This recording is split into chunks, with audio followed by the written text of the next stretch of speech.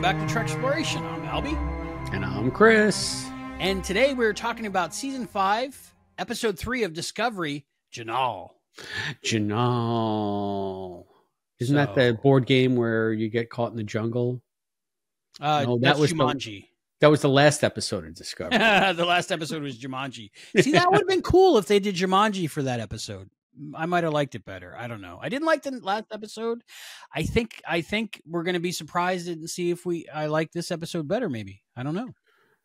It's too bad that we didn't come up with the Jumanji connection when we were doing that episode.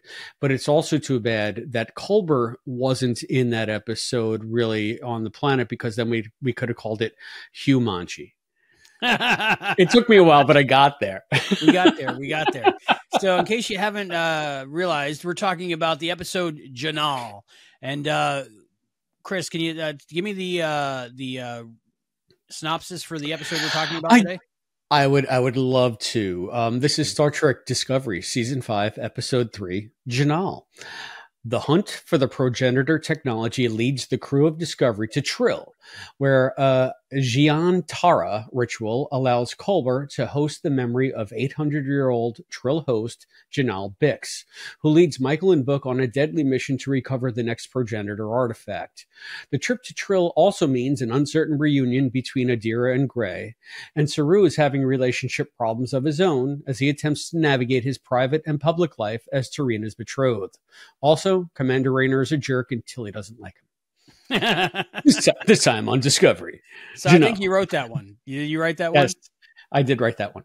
I like that one. That's better than the TV Guide one. Okay, yeah. This aired April 11th, 2024.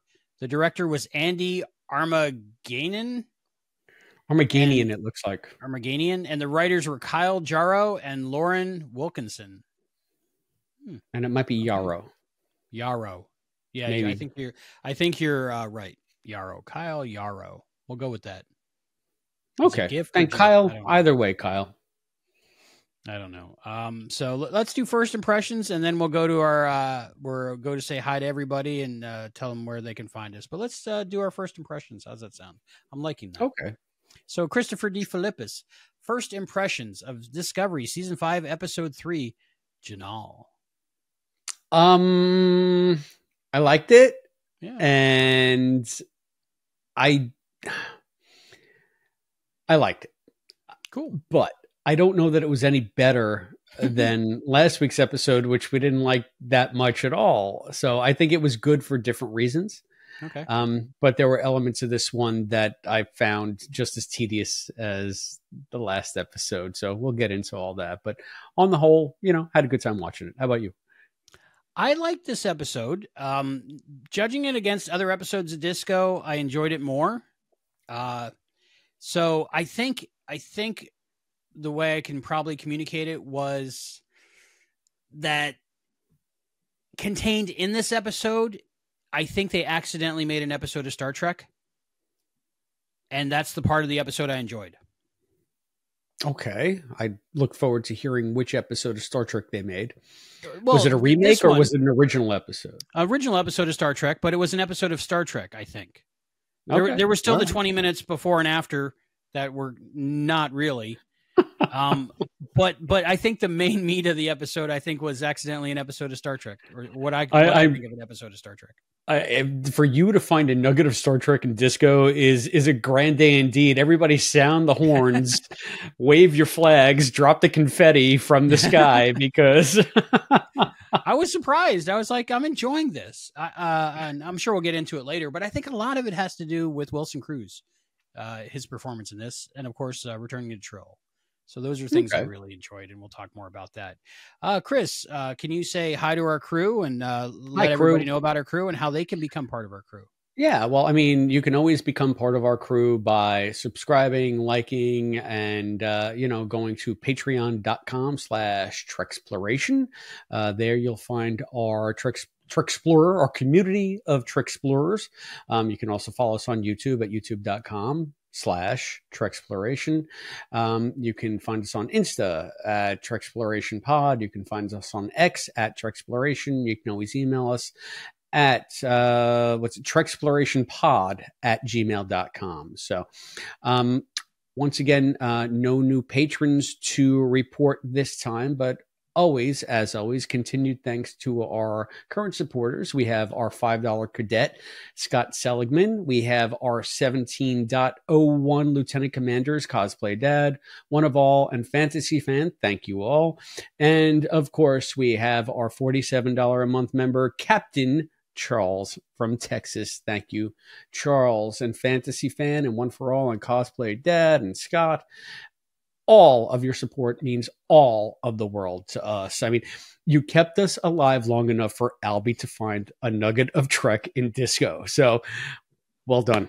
Well done, all of you. Can you see me clapping? I got to get that on camera. Okay. Thank you, crew. Thank you so much, crew. Thank you, Captain Charles from Texas. Thank you, Fantasy Fan. Thank you, Cosplay Dad. Thank you, One of All. Thank you, everyone. That is going to help us out moving forward with this show. I mean, I don't know if you can tell, but my camera resolution might have gone up a little bit. So you look good marvelous. things happening. Thank you. Yeah. So making additions to the space station, making, upgrading equipment. We're getting ready to do this. We're going all in. I got the good Pellegrino. It's the lemony kind. So I'm really stepping it up here. I have the peach zero sugar Snapple. Sounds terrible. That's pretty good. Pretty good. Peach tea. It reminds me of the peach tea mints that they used to have in the little hockey puck, but they don't make them anymore. Yeah, what you said, that thing. I used to eat those like candy. I love peach tea for some reason. Gotcha. Peach tea is delicious. Yeah. So we got a little bit of feedback. If cool. You want to go through that, yeah.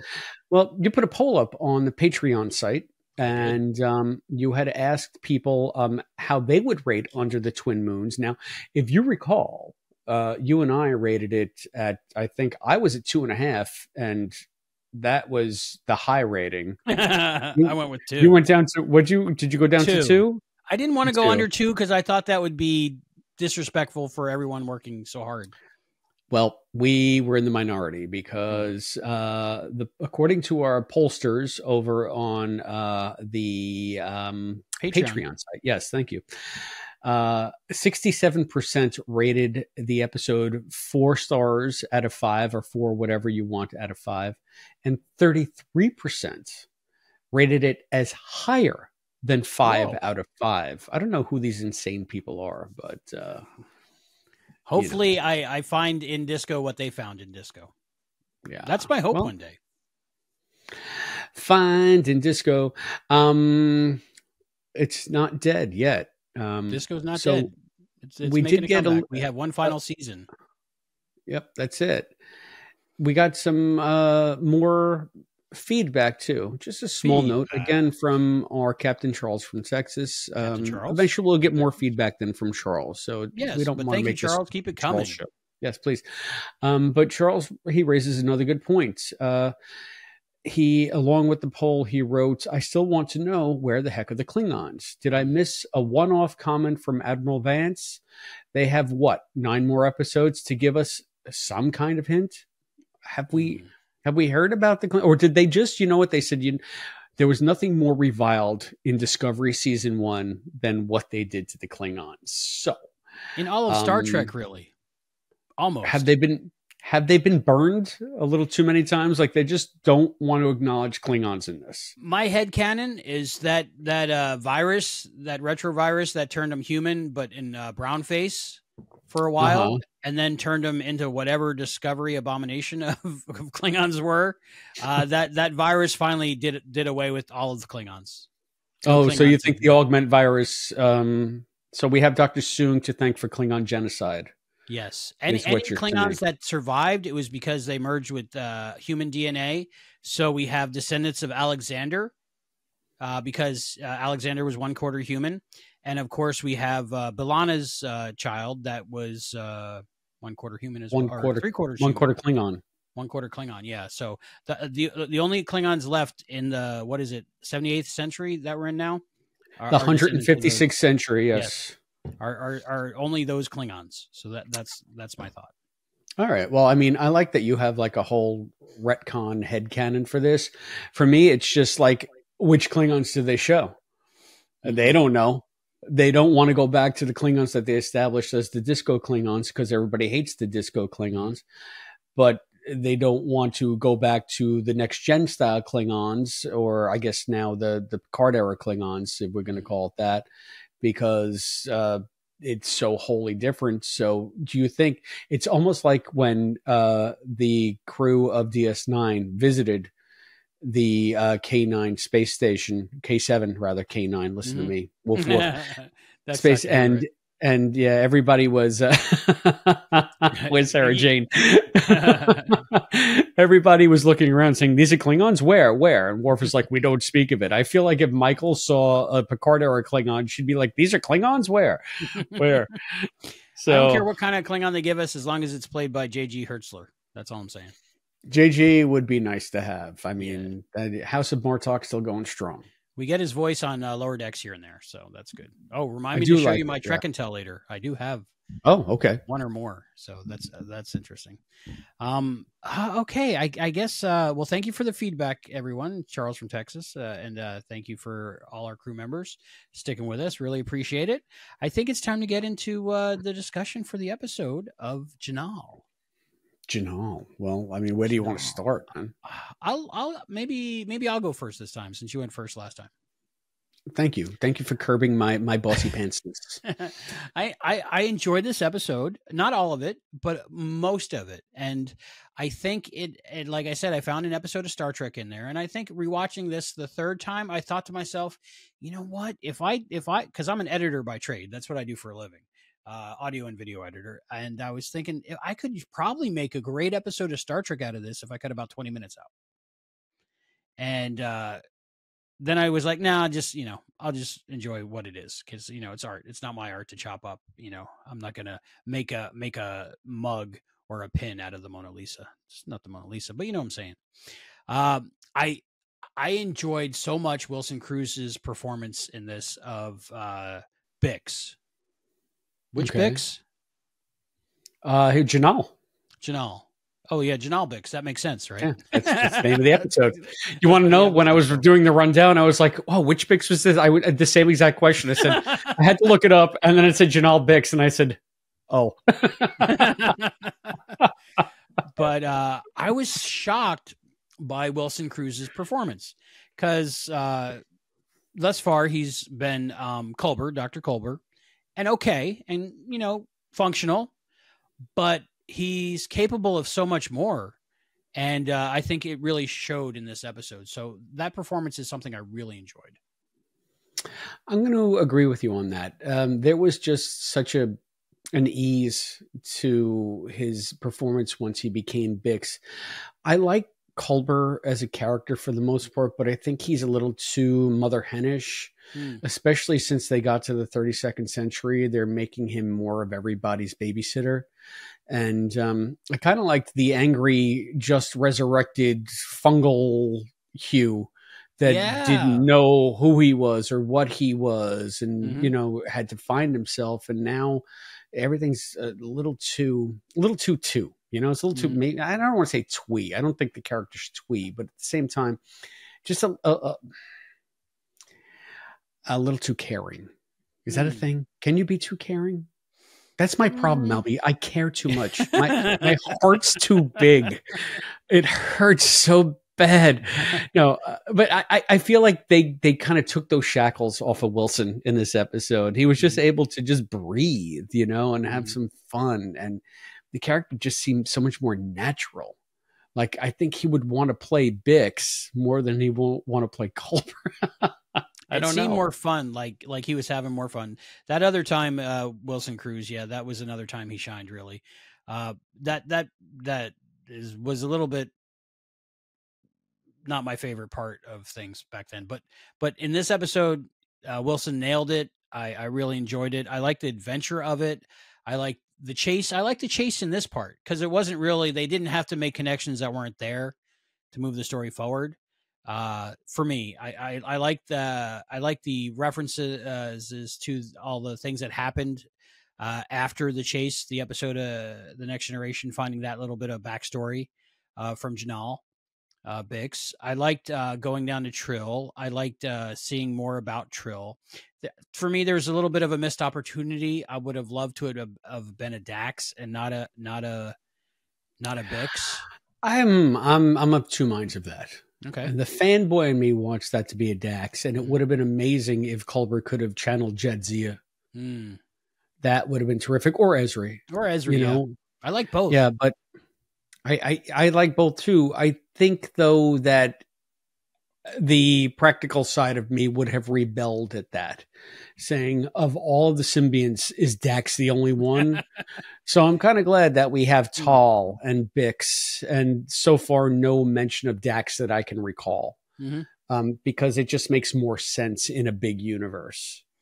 Yeah, I think probably Dax was probably on the table, but they probably thought better and thought if we mess this up, people are going to hate us more. So let's not even touch Dax. But if they could have gotten Jadzia or Ezri, you know, back, the actors, you know, for something, would we have, I don't know.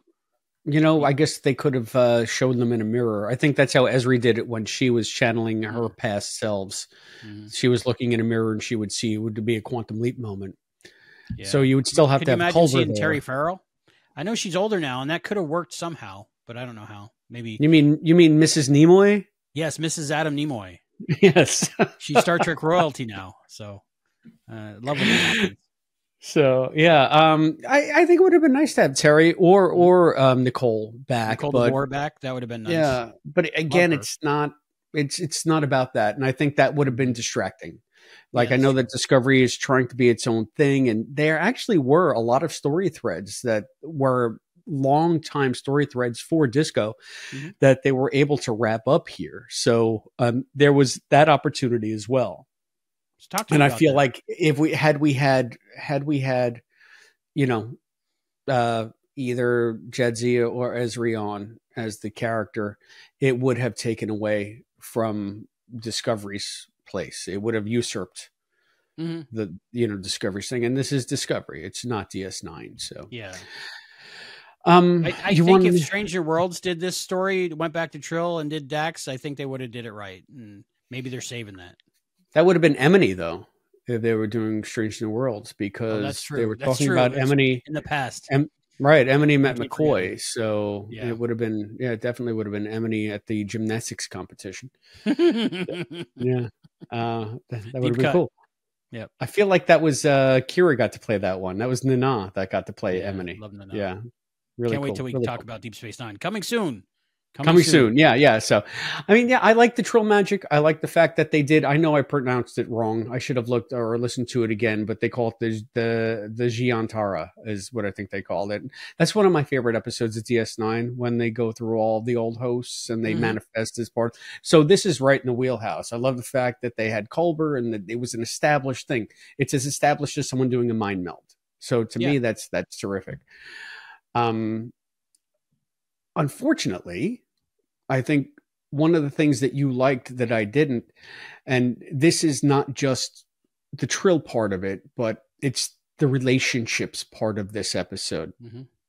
We had dual relationships highlighted here. The one between Adira and Gray, and the one between Saru and Tarina.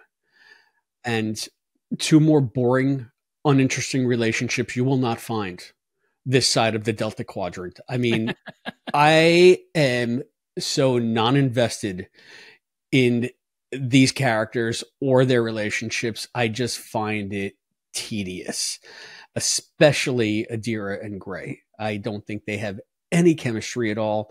And on top of it all, I'm just going to say it now so I can get out of the way. The actor that plays Gray is terrible. I mean, just terrible. They wrote him off the show for a reason, in my opinion. I would agree.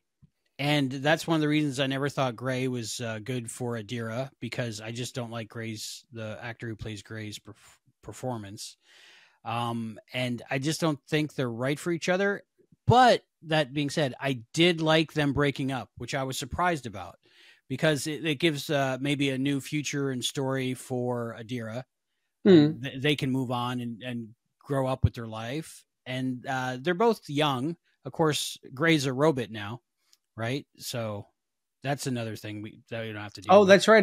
Gray's like a Picard 9.0, right? Yeah, because Picard is Picard 2.0, and now they're right. a robot. So yeah, he's a robot with a symbiont. Yeah, he's a robot. How does that work? It's a robot symbiont, obviously. I mean, Tal. Do you think Tal has like got a raw deal here? Like, do you think Tal is like what I keep wanting to curse. Yeah. Yeah, I don't know.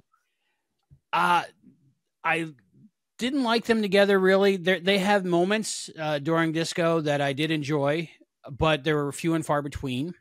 But the breakup scene here, I identified with a lot.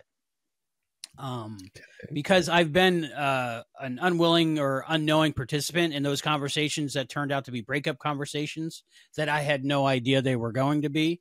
And I felt that Adira played that well, and they just, it seemed real to me, and I identified with that, because there's been many times where, you know, we were having a conversation and I found out that I was being dumped, and then you have to act like, oh yeah, I agree. I thought, yeah, mutual. Sure. Of course. But I felt that, and I felt that was very realistic. And I've been on both sides of that conversation of the Jedi mind trick, Bugs Bunnying breakup, like them trying to make it seem like it's your idea. So gaslighting, basically. Yes, but I don't think that there was any gaslighting going on here.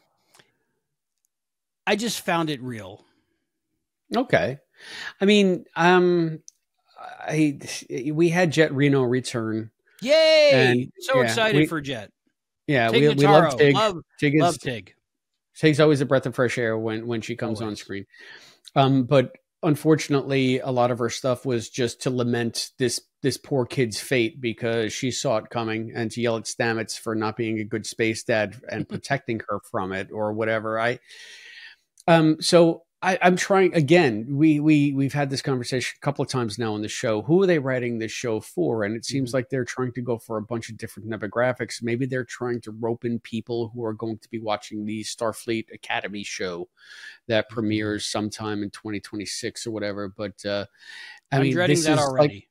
It's just like CW level teen angst nonsense to me. And I just, maybe not quite CW level, not yet. They don't have the time for that kind of nonsense, but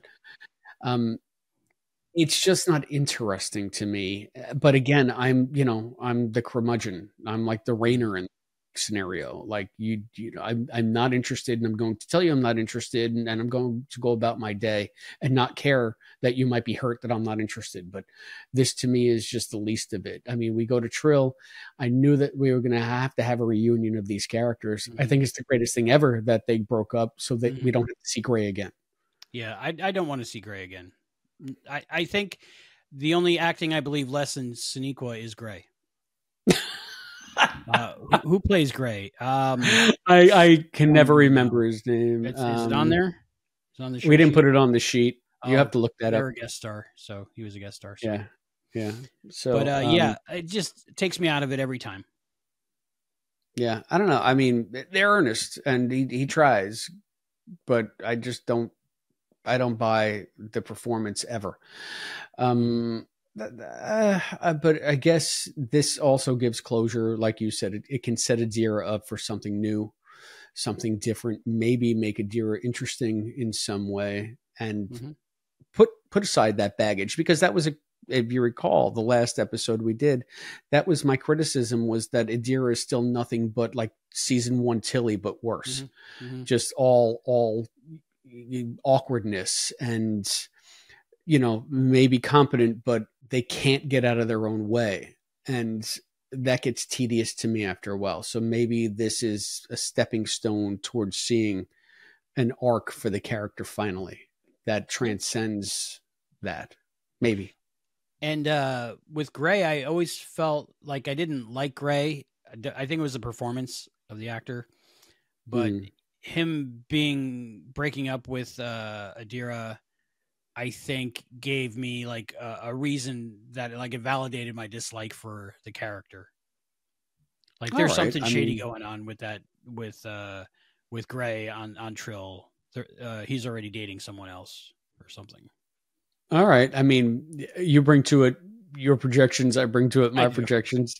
It seemed it seemed like, just a natural breakup between two young people.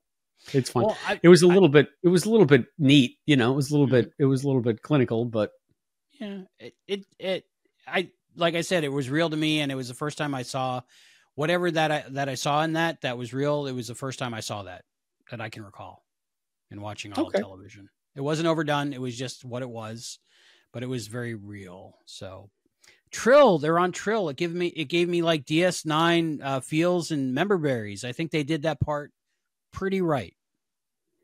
Yeah, there are some aspects of that, and it goes back to Gray, but it's at the end of the episode that rubbed me the wrong way a little bit. But and another part too. But I like that they're back in the caves. They kept it consistent with what they did the first time too, when they joined Gray back to I want to say Dax. I always want to say Dax, but back to Tal. Bix, Jaw, Doll, Tal, yeah, Tal. because Adira was carrying Tal because Gray had died. That's right. Right, and then once they resurrected Gray, I guess now he's Gray Tal. Mm-hmm. Yeah, so robot with a symbiote. So they're keeping their own continuity. We didn't have to go into that weird headspace dimension where they did that first time when they were talking to all of the symbionts, if you recall. Every version that the symbiont, every host, I should say all the hosts, not all the symbionts. Right. Yeah. I mean, Man, I gotta watch the episode again. That was good. I did like that, but here's the thing: is they could have established that, then you could have seen Jinaal, the real Jinaal. But I'm so glad they didn't go with what Disco has already established as maybe being in a liminal headspace. They needed somebody out there, showing them where to go. So enter Culber. So, what do you think of Michael bringing Book on this mission? I like seeing Book. I like seeing David. I think there's a trust there that she hasn't really established with the new first officer yet. And Michael knows that Book has her back no matter what. And if something's going to happen, it's good to have him there. So I think it made sense in my brain. And I'm glad that that Book was down with her, because that made that Star Trek part of the episode more enjoyable and adventurous, I think. All right. And I always think that it's just because show. Yeah, because that's another reason. She gives, well, and for many plot convenient reasons, especially in this one, the fact that Book was there, it wouldn't have worked without any other character. The resolution of the episode. But Michael is just like, I don't know if I want to bring you. I'll take it under advisement. You're still in trouble. You're still persona non grata. I don't know that you should be on this mission. And then 4 seconds later, she's like, okay, I've decided to bring you. Why? Because he's your boyfriend. That's why, and also we're going to need him for plot reasons later. So I had totally forgot that Book had that power of his forehead to communicate with bugs. Yeah. I mean, especially I can't. So I don't know. This might be where we might differentiate. So tell me, you've been talking about it since the top of the show. What specific bits of this stuck out to you as Star Trek that you point to and say that's Star Trek? I would say the Trill part, not the Trill in the caves and the worms and the ceremony, but more of like the Trill. We're seeing a different symbiont in Culber, Wilson Cruz, and that different persona taking over a character that we know already. That's a very Star Trek thing that happens a lot often, I think. We've seen that before. And I like the adventure of that, and I like the little bit of the morality test in it, even though Jinaal gives them lets them know, oh, now we're in danger, get your phasers out, which was a little bit of a mislead, because he wanted to get him on the offensive when the real test was being just because they're cloaked bugs that look like the alien from Darmok doesn't mean they're all bad. So So I like that a little bit, and I like the adventure and the figuring out of that the aliens, the bugs weren't like necessarily the bad guy. I think I wrote down the devil in the dark. It's that whole example. Like, we think it's a bad evil alien, but it turns out it's just protecting its eggs. Yeah, right down to the eggs, right? Yeah, and then of course the Darmok camouflage, the predator camouflage kind of thing going on. And just that part, the middle part, I really thought was a good episode of Star Trek. Now that's funny, because to me that was the dumb action part. Like, we need invisible Trill bugs to fight to get to this place, and I think it could have been, and I think what saved it, like is what I said in the beginning, was Wilson Cruz' performance of Jinaal. I think no matter what silly like tropes or action or unnecessary action even that was going on during the episode, and again the Brewster's Millions visual effects budget, I think Wilson Cruz's performance in the episode really just tied it together and gave it what it would have otherwise been missing. So that's why I enjoyed the whole thing as a whole, I think. All right. I mean, to me, the fighting the bugs part was almost no different than the running from drones part in the last episode. Like, it was just another set piece obstacle that they had to get through to get to the next piece of the puzzle, the next piece of tech. So I was kind of just bored by that, even though it was visually spectacular and it was supposed to be exciting. I wasn't excited so much as just waiting to get through that part. But that being said, what annoyed me even more, and I knew it was coming, and it just seemed so hack, that was the test all along, that you saw them as not monsters, but it's just like, shut up, stop it. I knew you were going to do that nonsense. Stop, So you were ahead of the story this time. I think so, yeah. And I said, I hope they don't do that. I hope it's a real danger. I hope that that was the test all along. And no, it was the test all along. Oh, by the way, here's the thing, under a random rock that would never have fallen down in 800 years, being so buried so deep and so expertly away from the elements. You just, whoop, there it is, right under a rock. Well, he blew the dust off. I guess I hit it so well. And so, it was a red herring. I like the red herring discussion, because I never understood about red herrings. I didn't know herrings weren't red. I just assumed they were. I'm not a fish guy. I'm not a fishmonger. So I don't know these things. What color are herrings? All fish to me are like bluish gray. So okay. maybe brown with spots, but yeah, they do have redfish. I've eaten redfish, so I'm sure there are redfish that we can eat. One Tropical fish, fish are probably red, like red Grammys, blue Grammys, right? Mm-hmm. So Dr. Seuss said it. Right? Yep, exactly. But yeah, I mean, and it wasn't really a red herring. It was more of just a mislead. So I guess it was in a way, but not in a mystery, but not of a whodunit. Doesn't it have to be a whodunit to be a red herring? I don't know. Maybe no, anything that's misleading is a red herring. Why? Do we know why? So. You know why stuff. Is anything that we don't understand called a thing? Star Trek, the motion picture? Yes. It's just the noun, Bones. It's just the way we talk. Yeah, just English. Yeah. So yeah, I'm glad that you found something of value in that. I'm glad that someone somewhere enjoyed that bit of the story.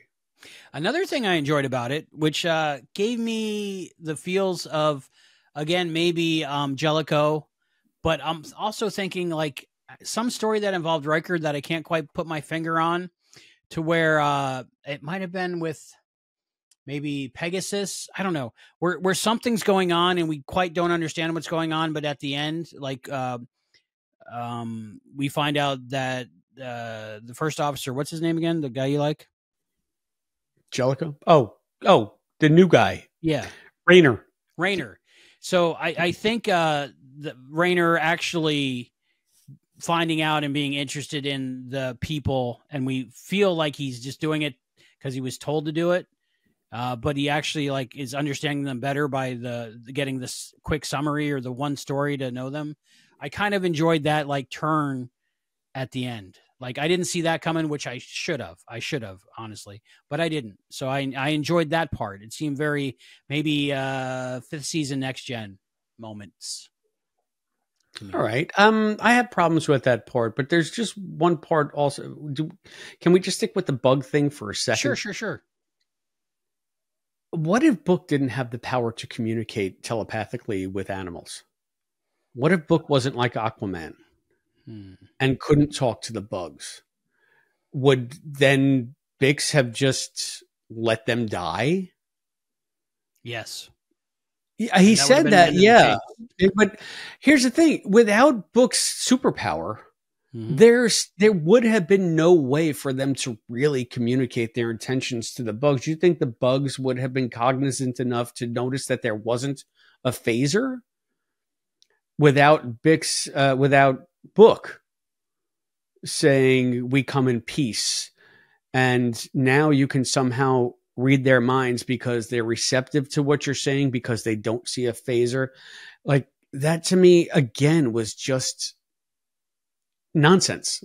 Quite frankly, had it been Saru and Michael down there, would Saru have done like a bovine dance to get them to understand? Like, you think that's why Dr. Kovic sent Book with them? Because maybe he knows more about the puzzle they have to go through than he's letting on. Wow, you're giving the show a lot more credit than I am. Sure. I'm trying to find the good. It gives me a reason, and I'm good with that. So thank you. I'll say thank you. I'm trying to find I'm calling shenanigans on that one. Michael showing her hands without a phaser in them, even though she's still got a phaser because all she's got to do is think phaser and it's in her hand. Right. She didn't have to snap. You're right. Yeah. Yeah. I think like if that was like say Kirk era and Kirk was doing that, like, look, I'm coming in peace. I'm putting myself out there. Can we talk about this? You know, I buy it a little bit. I mean, I guess you could say that they're also though, sorry, but as much as it's like one of the greatest episodes of Trek of all time, Devil in the Dark never would have worked without a mind meld. Correct. So that was convenient for a story purpose as well. Holy and crap. I've never really considered that. So I might be taking Discovery to task for something that TOS has already done. But the mind meld is just so iconic. And the fact that Spock is able to communicate using that power is fascinating, no pun intended, in that context. But to me, it's hacky in this context. And now this is a Chris. I just realized that this is a Chris problem.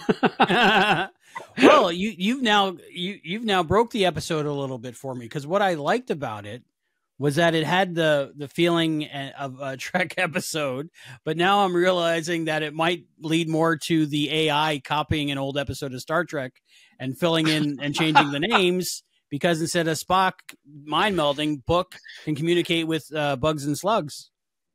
Yeah, and we have the eggs where they made it a silicone. Man, the AI again got us. And you know, and I completely forgot, because I haven't seen Darmok in a million years. I forgot that they had the Predator style monster on that planet. All they needed was a Mugatu, and we would have been in business. Yeah, we find out more about Mugatu in Lower Decks. That's funny. So I'm sorry, I kind of interrupted your train of thought with Captain Raynor, or Commander Raynor now. I liked that story arc. I like that Tilly told him what to go do with himself, and she was kind of admonished for not giving the permission to speak freely before, but in this episode she just said what she thought and she didn't care. And I like that. And I like that relationship that they're building. I think if Discovery was to go on and again, Raynor. If Raynor was going to stay with the crew and it would go further, that little relationship, the friendliness, and also the adversarial nature of their Tilly and Raynor together, I'm starting to like that. Okay, I mean, I guess that's pretty cool to come away with that. I'm of two minds again of the Raynor thing, and I feel like it gets back to the root of the problem that I had with Raynor in the last episode. coming in, solving the problem sort of by undercutting the existing characters who probably deserve more after 5 seasons. In this case, I've said it multiple times. I'll say it every time I'm on the show. I don't even know the names of the bridge crew on Disco.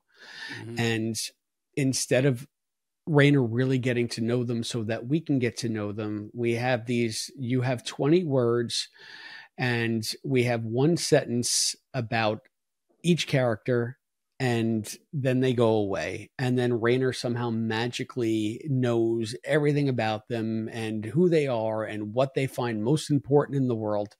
I guess that's good for him. I wish I knew. I wish I was invested in those characters as he was after 20 words. I can't manage to do it after 5 seasons. Chris, that was 113 words. Oh, okay. I'm gone. I'm leaving.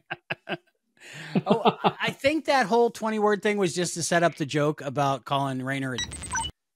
So, yeah, but it worked for me. I enjoyed that part. I enjoyed Tilly's 20-word haiku. All right, I thought that she was going to call him an asshole, but see, I went with that. But right, they're all in the same region. One thing that I really liked, and I was disappointed, was we got more interesting characters in those 20 lines from those 5 or so people that Rayner was interviewing than we got for like the main cast of the show. Like, I want to see a show about those people. I want to see the shiphead.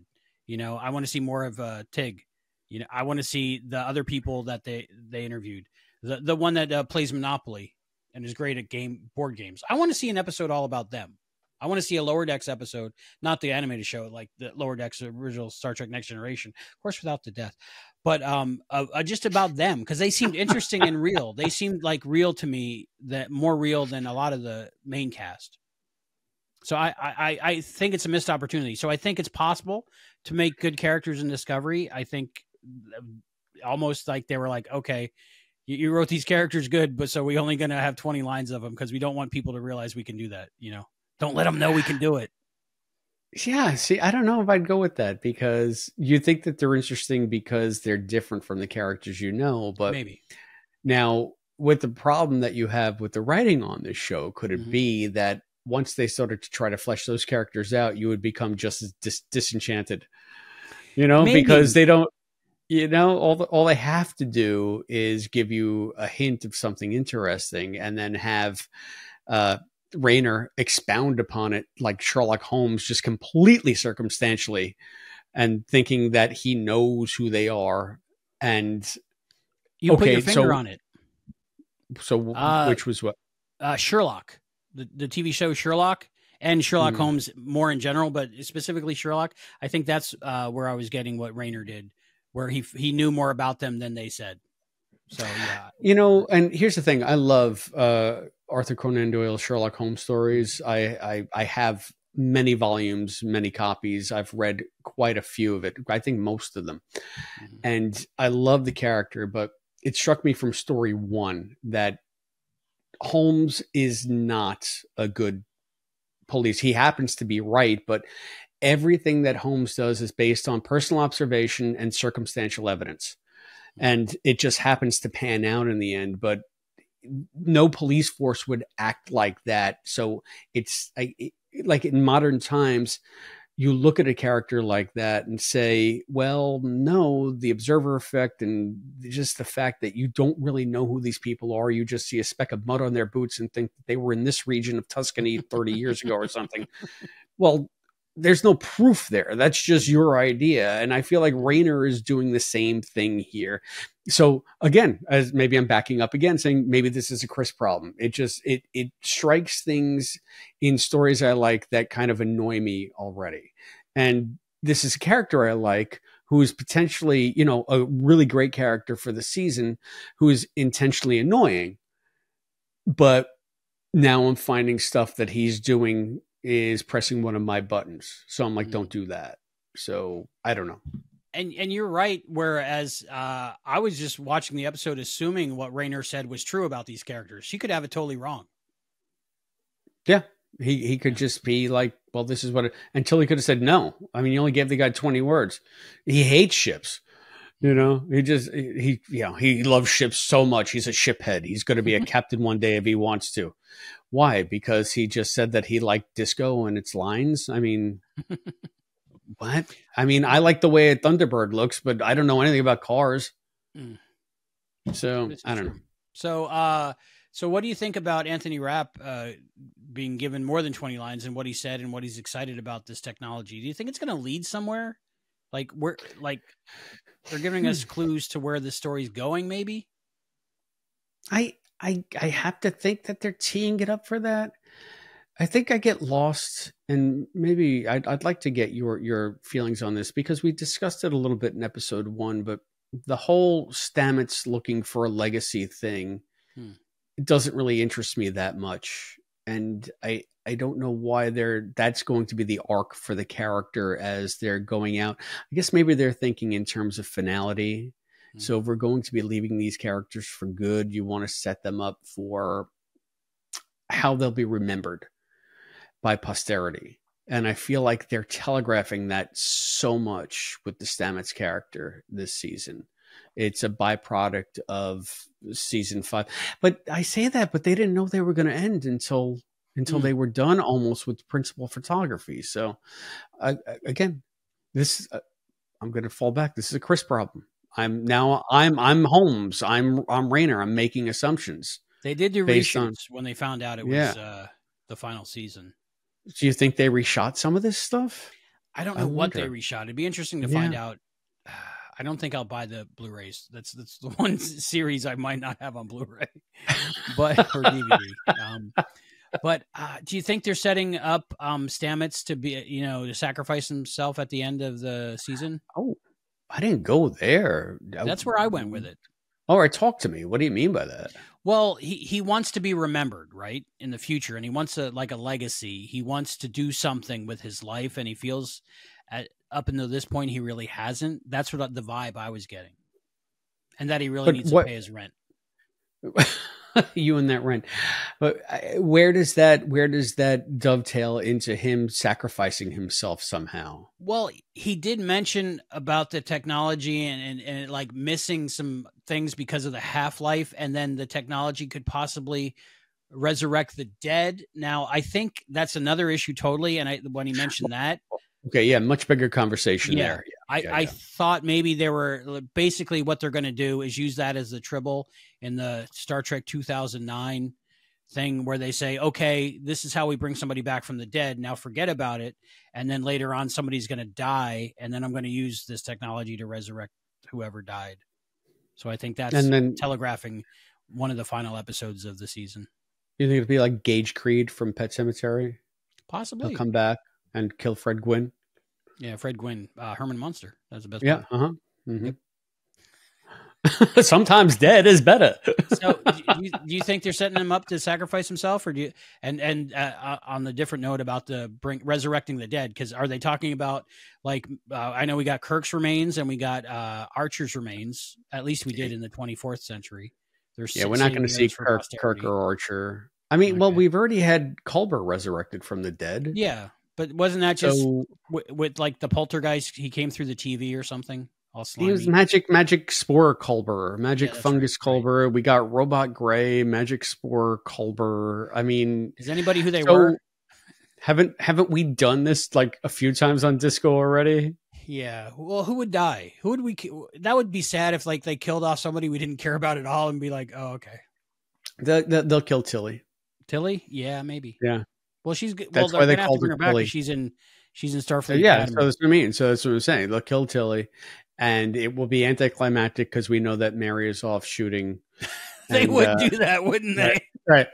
And here's the thing. I think I saw like headlines for an article. It might have been on Trek Movie or whatever, but it was like Mary Weissman doesn't want to talk about her Starfleet Academy show spinoff.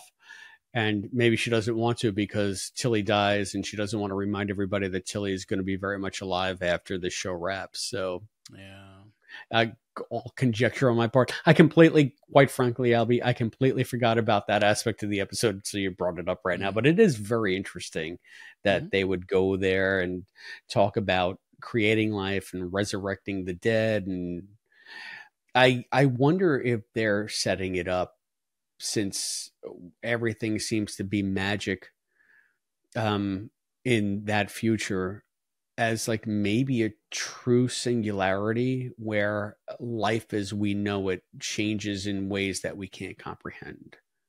And that's where we leave off with Disco, kind of like Decker and Aaliyah at the end of the motion picture. Maybe they're setting it up so that the entire da, da, da, da, da, da, da. You hear that? Decker, not Decker unit, Decker.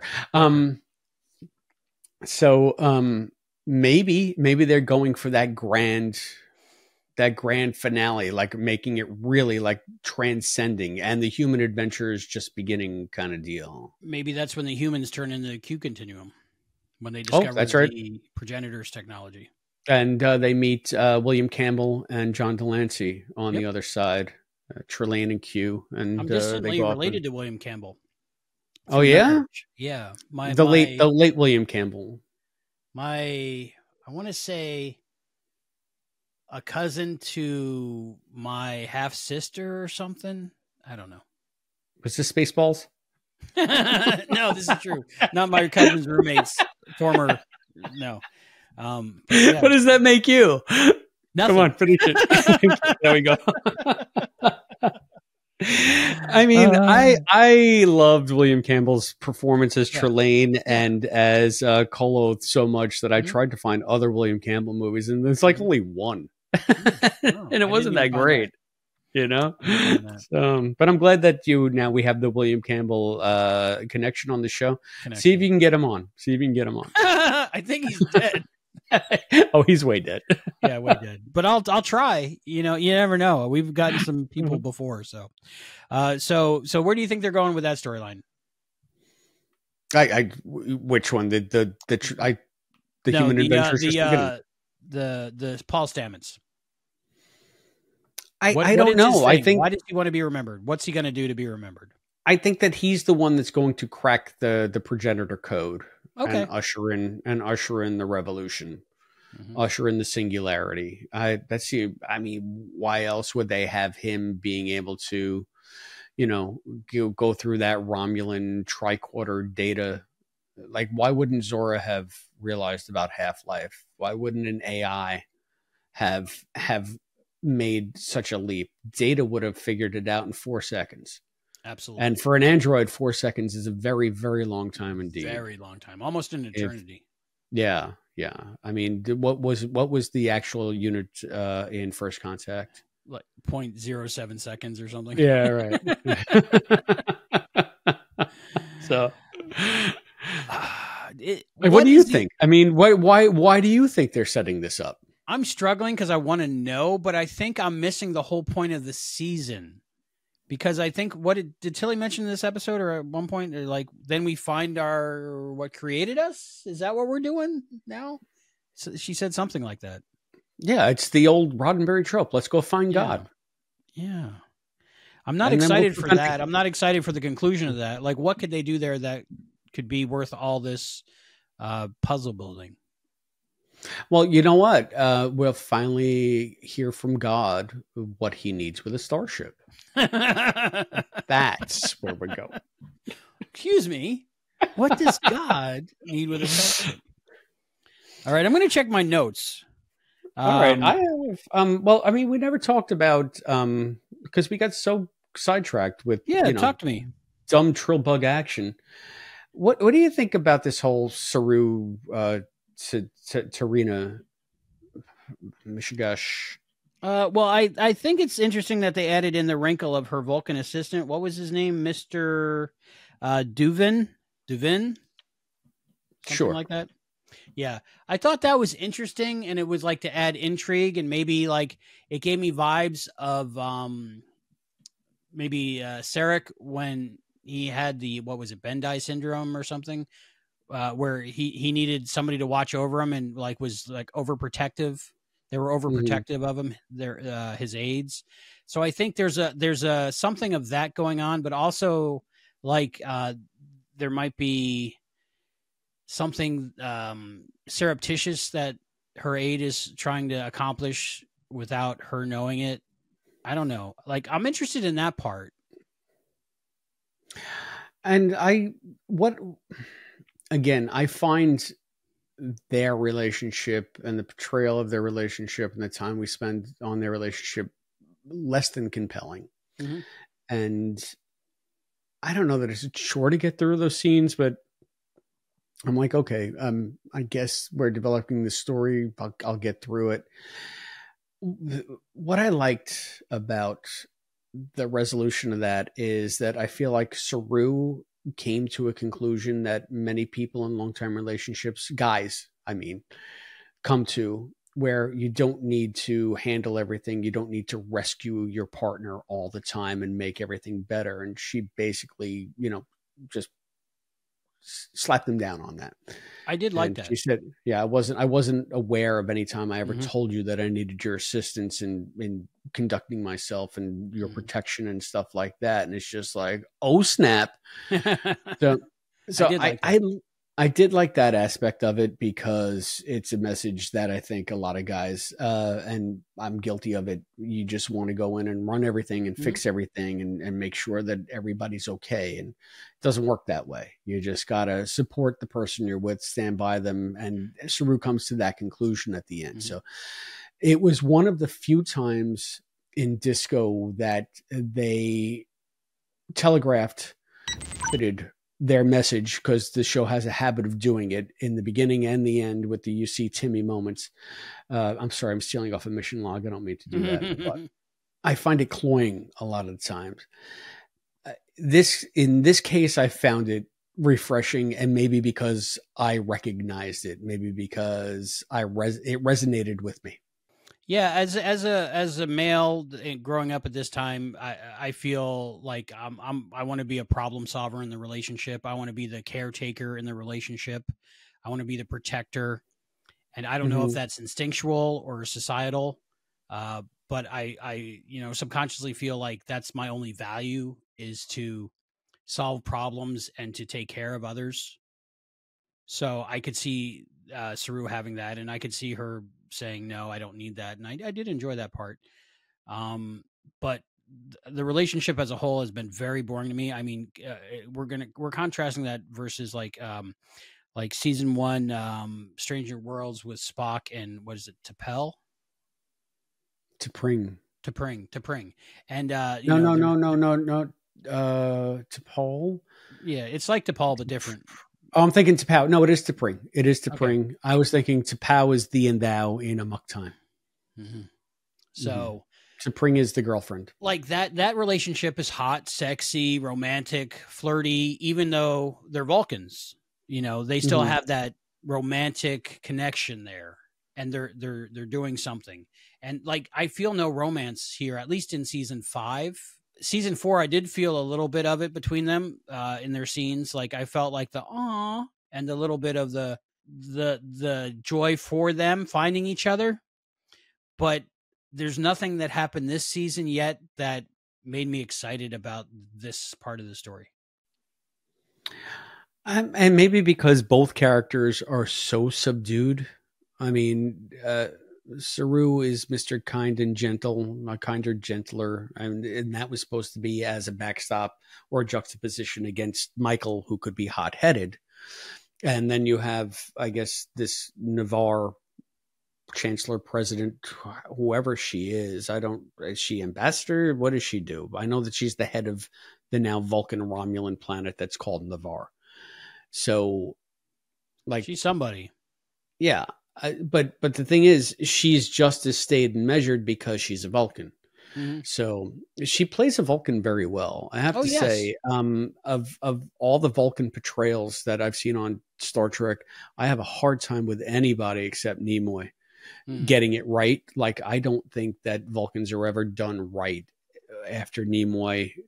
They don't understand the essence of what makes a Vulcan. I feel like she approaches it, because I can't wait till you meet later seasons Tuvok. Tuvok is one of the ones that I point to and say wrong. So we'll go to it. Yeah. You know, we'll I think he's get much to it. different after he spends a long time with Tank Girl, but that's a different episode. All right. I mean, yeah. So I look forward to one of the few things I look forward to in the monumental task ahead of us of watching all of Voyager is to see if I will get to like Tuvok, because we'll see. Yeah, that might be the question of the episode. Do you like Tuvok yet? We'll have a definite decision by the time we get to Tuvix. Oh, my Tuvix is. Don't get me started on Tuvix. Legendary with Tuvix. It never happened. I've never even seen the episode, and I have opinions. Really? Oh my goodness! Yeah. Wait till you get there. So Rennie cried. She cried. Because Janeway's a monster. Yeah, but only in that episode. So it never happened. Anyway. Foreshadowing. What else you got written down about this episode? Talk to me about stuff. Bring things up. I want to know. I want to. I think I went over most of my big things. Thank you again for bringing up the whole thing of this technology being able to resurrect life and stuff like that. Do you see this as a softening of Rayner? Do you see this as him opening up a little bit more and becoming more likable? Or do you think that was just something that he decided to share with Tilly? I think yes, but only with Tilly. And I think we're only going to see that with Tilly. I think he's still, butthurt that he got demoted. And he wanted to be still in Starfleet, so he took the demotion instead of getting fired. But I think we're going to see that relationship with Tilly. I think we're still going to see two different Rayners, one with the rest of the crew and one with Tilly. And I'm looking forward to the Tilly Rayner relationship, which I never thought I'd say, but I'm looking forward to that. I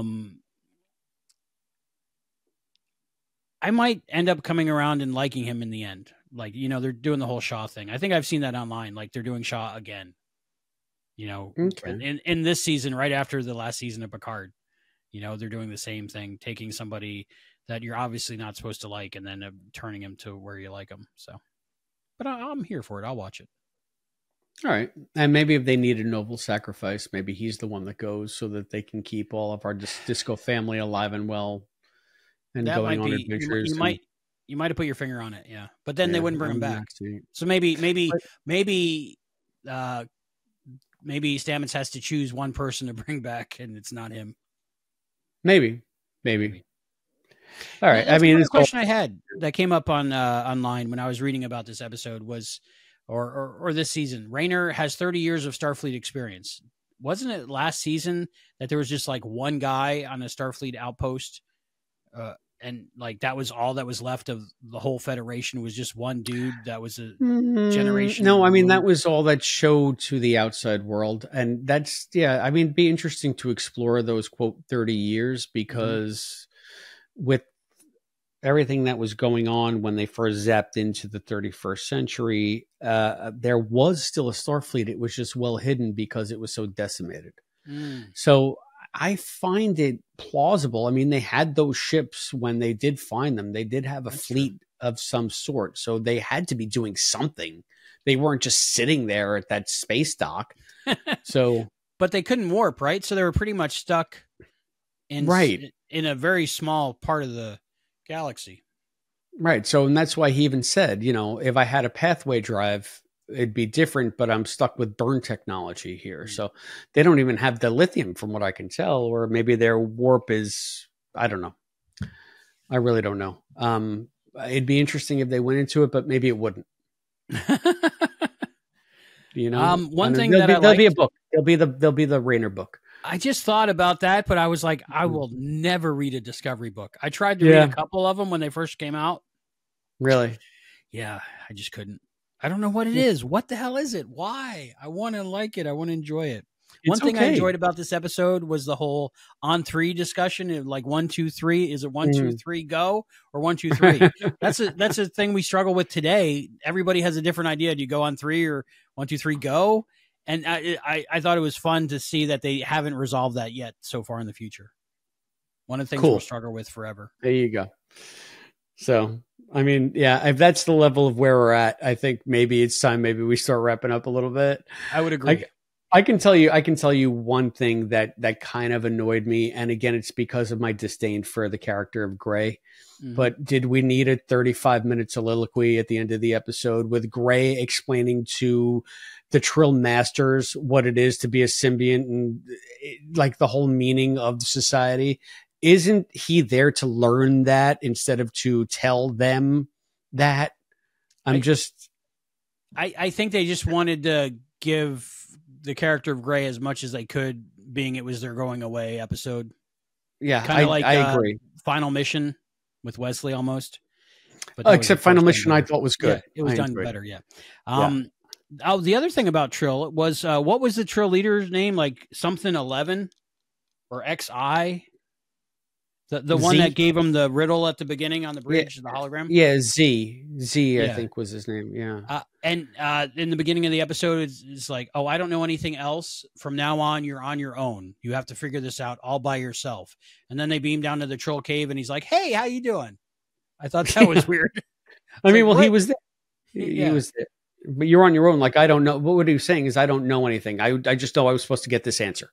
I just got the impression that he was like the gatekeeper, and after that, they were on their own, and then he's just there. So, who was the what key did you master? think about Maul being hidden among the rest of the cave? That was my last point. I mean, they were going on and on about how Trill security forces could handle anything, and we got it covered and all this. Now, where else would a stranger stick out more apparently than in such an enclave of acolytes and what amounts to on Trill a secret society? Mm-hmm. And I really think that was a real boner. Just like no one is going to recognize this absolute stranger that is just walking among them. I mean, you're in those caves 24/7 doing nothing but like stirring the ponds and feeding the goldfish. And the only thing you can see are stalactites and the same 9 people.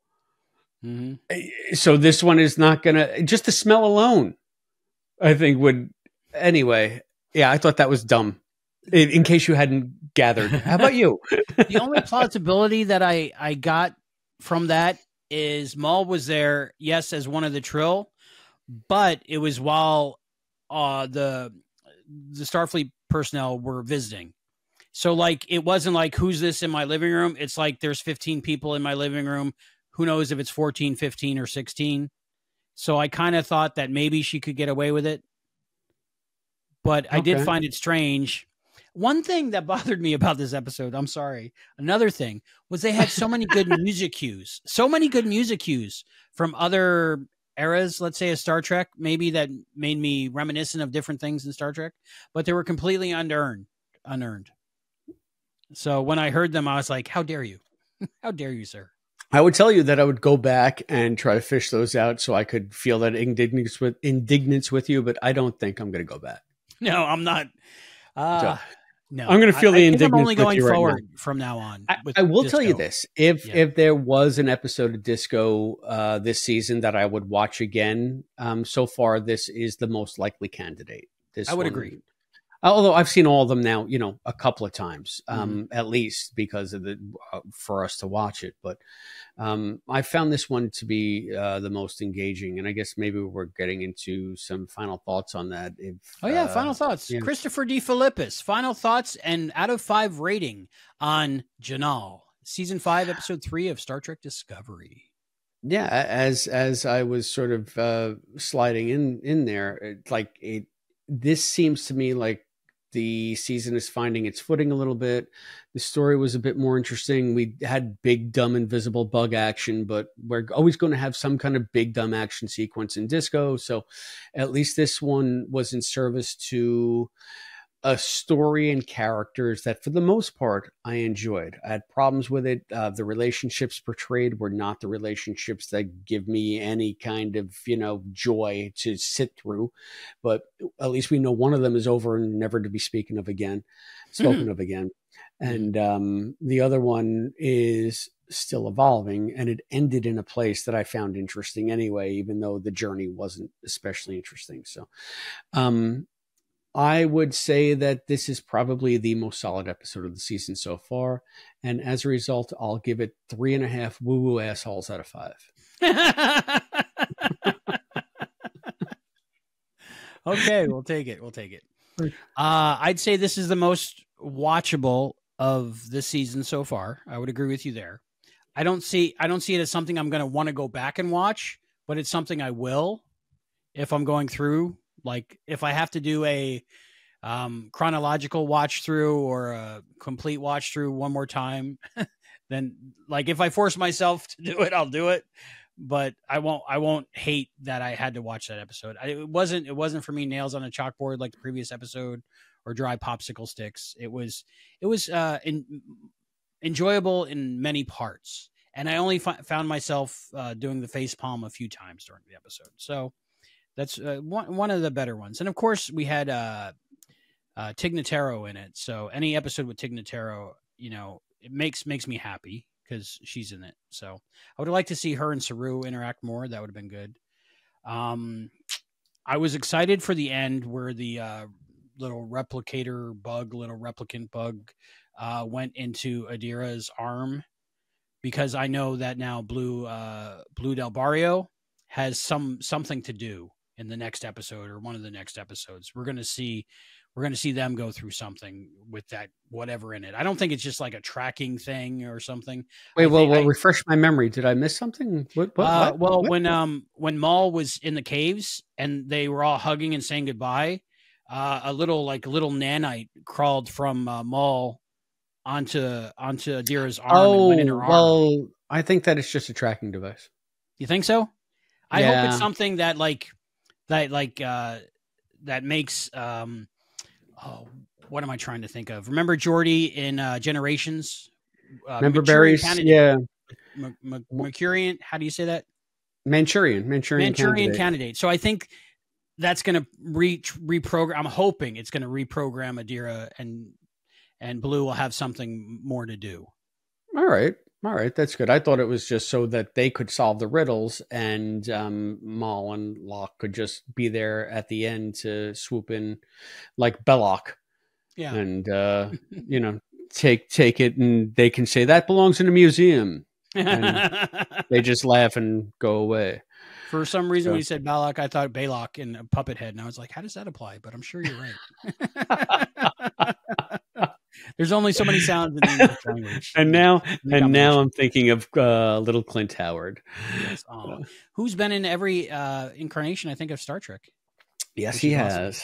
Buttons and bows. So I think it made me excited to find out where it was going. So I think that was a good music cue, that ominous music cue, in case you missed the little robot bug crawling into. Yeah, I did. I must have gotten a text or something at that moment. So, but it made me intrigued, because as we record this, I think in about an hour and a half, the next episode of Disco drops. So we'll be talking about that in a few days to a week. What's that about, Christopher? Can you tell me? Oh, the next episode. Oh, I didn't give my rating, did I? You never gave your rating. I'll give you my rating. So my final thoughts is I enjoyed it. There was an episode of Star Trek in there. Wilson Cruz was amazing. Oh, a little tidbit I found out on an interview he did with Will Wheaton. Did you know how he approached the character of Jinaal? No. He was trying to embody Jack Palance in City Slickers. I'd have to watch City Slickers again. Wow. Oh, it's one of my favorites. I have it on Laserdisc. Okay. But I'm gonna give it. I think my highest rating so far for a Disco episode. 3 Sluggo Colas. Oh, yes, it was nice to see the Sluggo Cola. Yeah. So I'm going to give it a solid 3. Yeah. I didn't hate it. I don't hate it. Another good DS9 callback. So yeah, exactly. And the callback that they mentioned on I can do it. Lower Decks. Oh, speaking of Lower Decks, I got to check and tell before you read the next week's episode. Or do you want to read that first? Sluggo Cola is my episode crush. Oh yeah, episode crush. You know what? I was going to go with Tig as soon as I saw Jet Reno. Tig Notaro. Okay. I was going to go there, but I'm hoping she's going to do more. So for this episode, I have to say Wilson Cruz, 100% the portrayal of Jinaal. Total crush. Gotcha. But awesome. Tig Notaro's really close, but she didn't have enough to do. Right up there. Right up there. Okay. Hopefully soon. Hopefully we get a whole Tig thing going on. Okay. So you got to do a Trek and Tell, and you got to ask me some trivia questions. Okay. Trek and Tell. My Trek and Tell is, guess what came in the mail today? Woo! Oh, wow. Look at that. Lower Decks. Season 4 of Lower Decks. I'm digging how they're doing all their stuff like the TOS era movie posters. So we got, let's see, let's start off at the beginning. Season 1. Got on Blu-ray. Cool. It was recently announced that Lower Decks, it's their final season so far. Very disappointed about that. But hopefully it gets resurrected. Everybody that's doing it wants to keep doing it, but I'm sure everybody knows by now. But sign the petition. Season 2 of Lower Decks on Blu-ray. Neato. Right. So that's good. So the reason I purchased these was, one, to support Lower Decks and let the powers that be know that people actually enjoy the show. I don't know about the numbers and stuff. Lower Decks Season 3. Yep. The search for Samantha Rutherford. Right. And for anybody that's listening on the Patreon feed as a podcast, just in your earbuds, Albie is just holding up the season sets and showing the covers. And this is where in season 3, they start aping the TOS movie posters. So that looks like the Search for Spock poster. And then season 4 looks like the Voyage Home. The Voyage Home. So, and what sold me on these was I was looking at, I think it was Trek and Tell. Not Trek and Tell, Trek a Day. There's a channel on YouTube I follow. He's got a small following, maybe 600 or so right now. But if you look up Trek a Day, there's a person on YouTube, a great guy that I watch open thrift store finds and different Blu-rays and different things, Laserdiscs. He likes Star Trek Laserdiscs. He dresses in Starfleet uniforms. Great. So, of course, I'm going to watch him. But he was showing the new season, I think. And I saw, when I did more research on season 4 of the Blu-ray, there is a Robert Duncan McNeil commentary on the Blu-rays. So as soon as I saw that Robert Duncan McNeil commentary, I was like, buy. And I just said, I should buy all of them.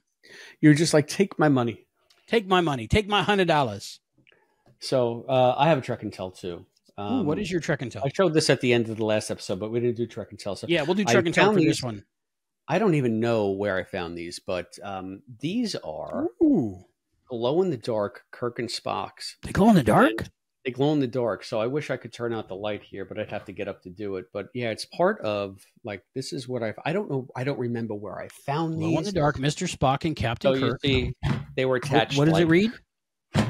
They were attached like this to the thing, right? So then you take them off, and I had them on my bedstead when I was a kid. So when I turned out the lights, they would be flanking either side of my pillow. It's Illuminations, Star Trek, Glow in the Dark, Captain Kirk and Mr. Spock, or Mr. Spock and Captain Kirk. Create a galaxy of adventure on your bedroom wall. Mounts easily. Hanger and self-adhesive squares included, which are on the back here. You can see them, the self-adhesive squares. And it says, a part of the Star Trek Glow-in-the-Dark Universe collection. Now, I don't recall ever having seen anything besides these. Like I said, I don't remember where I found them. And they have little taglines, live long and prosper is what it says under Spock's, and beam me up, Scotty is what it says under Kirk's. And they have this whole like cool like artwork on the back too. It looks almost like the size of a record album, I'd say. No, it's like the size of a big comic. Oh, okay. Like a comic book collection. Here, as a matter of fact. Does it have a year on it? Because I'm curious about that. I've never seen that in all of my Star Trek searches. It's a little bit bigger. So here's like my Plastic Man collection. Oh, okay. Over that. So kind of. What does it have a year on the glow in the dark Kirk and Spock? Let me take a look. I have a Cricut, right? So I can probably print and cut out every line art drawing of every Star Trek character and make a glow in the dark wall. Neato. Let me see if there's a year on this thing. You said when you were a kid, so it has to be what, the 40s? No, yeah, the 40s at least. It says trademark 1991, which is impossible because I had this in my bedroom before I was married. I was married in 94. So maybe. Don't. Did that ever know. freak out girlfriends? When you No, shut I the light think off that says and Kirk and Spock? 1981 is 81, what it that's says probably there. more So like that it. makes sense. I was 11. But I was much older when I probably got this when I was about 15 or so. Nice. Safe, non-toxic, printed on recycled paper. And yeah, this it's fascinating to me. This is a shot from my favorite scene, my favorite episode of TOS, where No Man Has Gone Before. You see Spock in his funky uniform. Mm-hmm. That's Gary right there. Passed out Gary Mitchell standing. Yeah, yep, that's Elizabeth Denner right there. Yep. So played by Sally Kellerman. That's it, Sally Kellerman. Yep, she's great in that episode. Yeah, so she's a walking refrigerator unit. Yeah, and there's a whole bunch of like stuff on here, directions and crap. So yeah, neat Trek and Tell. I'm sorry, I went a little long. I really like it. No, that's perfect. I'm very interested in that. Like, turn off my lights. It's rare that I've not seen a Star Trek thing, an item. So there they are. I really like that, and they glow pretty good. You know what? Let's test it out. Yeah, test it out. Give me a second. Sure. Give me a second. I gotta do one thing. While he's turning the lights off, I'll vamp a little bit. I'd like to thank our patrons very much, even the free ones. We appreciate you, and we invite you to participate. I turn the overhead lights off in the library. All right. And we're going to hold these up to the ring light just to give them a little bit of juice. All right. Hold them. Give them the juice. Got to charge them. Got to charge them. Here we go. Hang on. Whoa. Yeah, and the thing is, my computer monitor is like, but they're kind of glowing. Yeah, so, they have that greenish glow. Yep. Yeah, I see. So if I take them in the back, like my computer monitor can't really. That's the thumbnail. That's the thumbnail right there. So I'm flanked by Kirk and Spock. Yeah, and they're glow in the dark wall appliques. They're not paper dolls. So get that right. No, they're plastic. Yeah, they're like they're plastic. Cool. Yeah. Very cool. I like it. So there we go. I really like it. Kirk and Spock. All right, so that's it. That's my Trek and Tell. You got to. That's a good Trek and Tell. That's a good Trek and Tell. Ask me some questions. Okay, we have some trivia questions. It's my turn to ask you. In the last episode of Treksploration Disco, we asked you asked me 3 questions, and I got them all right. And then 2 episodes ago, you got disco going on over there. I feel jealous of your background. That's always so lighty. Well, I moved into a space station, not cheap. I'm orbiting the Earth as we speak. Luckily, I got a better internet connection this week. Okay, ready? Let me get another card to block the answers. So, I'm ready. Question number 1: What cargo ship did Ensign Mayweather grow up on? Oh, jeez. This was the cargo ship that went to the gangster planet that left the book. Or anyway, they alluded to the fact. Really? The gangsters in the 1930s. What was the name of that ship? I want to say, I know I'm going to get it wrong. Take as long as you want. There's no time limit. I'm going to say the Antares, but I know it's not right. No, that's where Charlie X was hanging out, I think. Okay. It's right on the tip of my tongue, but I don't know it. This is going to ruin our perfect streak unless we can figure it out. And I love Enterprise so much. Was the episode name the episode of the name of the episode of Enterprise the name of that ship? I don't think so. That's probably the problem. Yeah. I'm just going to guess the Rutherford. I'm wrong. Okay. The Horizon. I did not know that. Okay. That makes more sense for an Earthbound ship. The Horizon. Okay, question number 2. We both got that wrong. Question number 2. In Star Trek the Motion Picture, you'll probably get this one. How does Lieutenant Commander Surak die? That I know. You mean Sonak? Sonak, thank you. Yeah, transporter malfunction. What we got back didn't live long, fortunately. In a transporter accident, yep. Yes, that's a way to get rid of the guy you cast for the show, right? Yeah, pretty much. Which actor, question number 3, Ron, if you're keeping track at home, which actor from the original series won multiple Emmys for playing the same character on 2 different shows? Which actor from the original series won multiple Emmys for playing the same character on 2 different shows. I think I know this. I'm gonna have to say it's Shatner playing Denny Crane on whatever those shows were. Yeah. Denny Crane, Boston Public, and he was on something else as Denny Crane, I think. Right? I thought it was Boston Legal. Boston Legal. I don't know. Are they labeled on the back? Yes. Should I read it? But you're right, I think. I think Denny Crane. William Shatner for playing Denny Crane. Denny Crane. On The Practice and Boston Legal. The Practice. Okay. I don't think I've ever watched The Practice. I've never watched either of those. Which one of those had Jerry Ryan on? I don't know. That's a good We'll point. say Boston Legal so that they could have like the whole Trek crossover. Yeah. I've seen clips of those episodes, of course, when I'm searching for Jerry Ryan, but I've never seen the full episode. I need to watch those. Cool. Okay, I'm going to just ask you one more question because you got to get 3 right. Oh, okay. So we can still get 3 right every episode. Got it. Okay? Got it. Where is B'Elanna Torres's destination in the Voyager episode Barge of the Dead? Stovacor.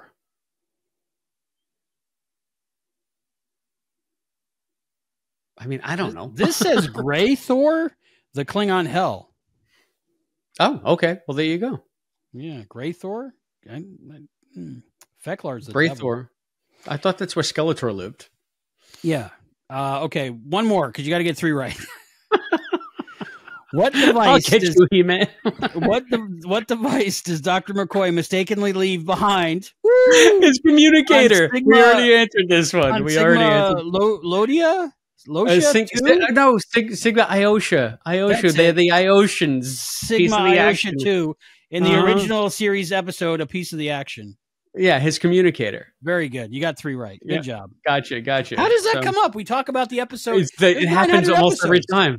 Every time it's happened. That's a Matrix thing. Crazy. I think it was Cameron last time. We were talking about Captain Harriman. That's too weird. Yeah. Okay. Yeah. So let everybody know where they can find us, how they can join our crew, and what benefits they might get being part of it. Oh, yeah. You can find us on patreon.com/Treksploration. Treksploration. You can join us at many different levels, and you will get at various levels different bonus content, access to shows and things. Different things. I don't have it in front of me, and I don't really have the thing to pull it up. It'll screw up my whole scene. So go to Treksploration, patreon.com/Treksploration. You can see all that stuff, our different tiers and the different perks that you get at those tiers. You can also email us and tell us what you think of this episode or other episodes of Disco or any episode of Star Trek at TreksplorationPod@gmail.com.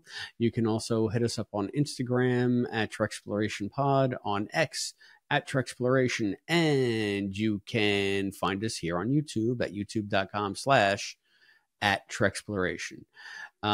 Just remember, any comments that you give us may be used in a future episode of Treksploration. So, speaking of future episodes, would you like me to read what's next? Okay, next on our... This has been our 3rd episode discussion for season 5 of Disco. So if you want to find out what we think of season 4 in Disco and the rest of the season of Disco, those will be bonus episodes on our Patreon, and you can access those on the lowest level. I think is a cadet, $5. right? $5. Cadet. $5. You get the rest of this season and more. Yep. So, $5. What is the next episode of Disco? We'll be talking about Christopher D. Philippus. Face the Strange, Discovery Season 5, Episode 4. On the way to the next clue, the USS Discovery is sabotaged by a mysterious weapon, leaving Captain Burnham. That's a hard thing to say. Captain Burnham, Rayner, and Stamets as the only crew members who can possibly save the ship in time. Wow. You think that has to do with the little robot bug that entered Adira? Riveting. No, I think it has to do with the radioactive sand ex machina, Chekhov sand, I call it, from the first when they did the thing with the avalanche and they stopped the avalanche. They had the dots cleaning off the sand from the hull, and they're saying it has strange magnetic properties. You know that's going to come back at some point. Maybe that will be the cause or the cure. We don't know yet. It could but be. They did mention it. And as we know, they don't mention anything that doesn't come up again unless it's a goodbye and a hello. Never. Never. All right. Well, you know me, Face of the Strange. I enjoy Strange. So we'll Face the Strange. Yes. All right. Everybody's looking for a little strange. Isn't that true? Everybody wants a little strange. We got about an hour and 15 minutes until I get to watch it. Isn't it crazy? Isn't it crazy that I'm excited to see the next episode? Yeah. Well, it's because we make this shit look good. Yeah. So Face the Strange. Okay. I'm excited. Maybe it'll be fun. We'll see. I think that's it. Final words. Any final words on this episode? The last we'll ever speak about this out loud of this episode between you and me. Ever? If I had to discuss it with anybody, I'm glad it was with you. Aw, same. Like what I mentioned today in our thread was I'm having a rough day, but I'm so glad I just remembered I get to speak with you tonight. So thank you, Christopher, for being my friend. You're welcome. At that point, this was yesterday. Well, that was yesterday. That's true. At this point, that was yesterday. Yeah. It is a little late. I had to run a wire. Space station's weird. Space station's weird. I'm still building it. I'm still, it was an empty cargo bay looking thing, and now it's slowly but surely getting there. And the internet connection was one of the things I had to improve upon. So my light's fading away. Oh no, now it's turning blue. Oh no. That's pretty cool. You got a ring light? That's cool. Yeah. So anyway, I think it's time for us to ring it on out of here. Yes. All right. So, any last words on this one? What are you looking forward to in the next episode? What do you think is going to happen? What are you looking forward to? I'm looking for Sonequa in braids. What are you looking forward to in the next episode? I'm hoping we got more Tig, more Linus, and I'm hoping that Blue Del Barrio, Adira, has more to do. Sounds good. All right. So until next time, I'm Albie. And I'm Chris. Oh, and we'll see you next time. Yeah.